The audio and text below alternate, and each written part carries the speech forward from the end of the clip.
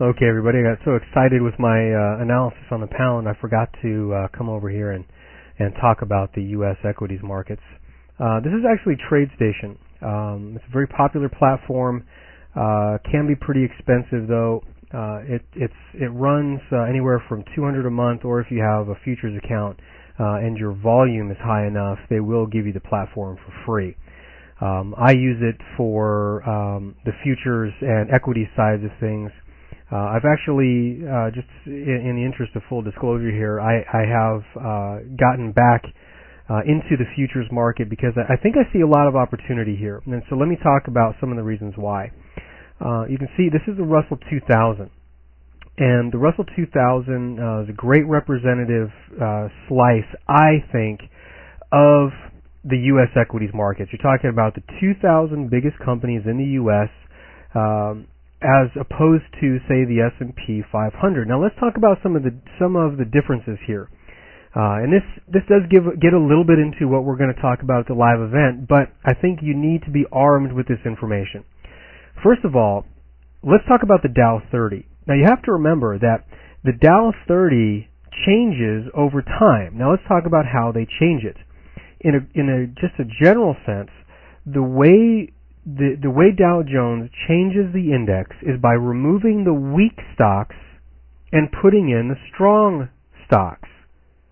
Now, if you think about that for a moment, what happens to the Dow over time when all you're doing is taking a representative sample of the best stocks?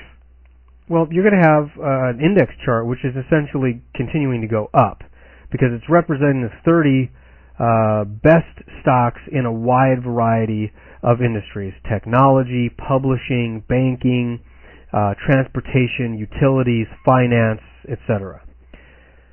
Well, there's a problem with that.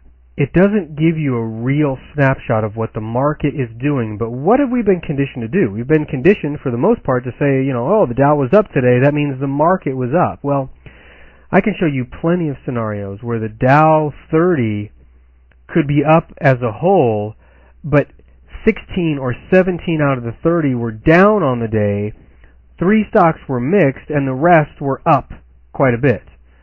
So you can get a very distorted view of the marketplace when you only rely on an index. So I like to look at the Russell 2000 to kind of give me a comparison. Okay, and let's just very quickly take a look at what's going on here. Okay, the highs over here on the Russell 2000 represent essentially the all-time highs.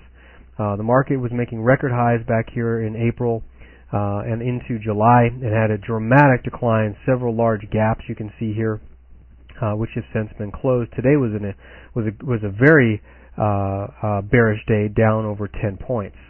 Let's go ahead and these are continuous contracts, by the way. What that means, in fact, they're continuous daily contracts. So I'm not looking at the overnight session for Globex.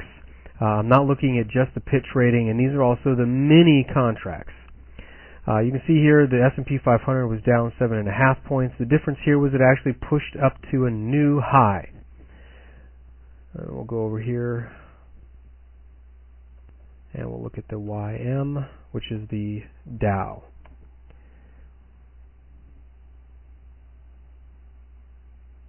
I don't know why I don't have a whole lot of data here. Hang on, let me try and refresh it. Interesting.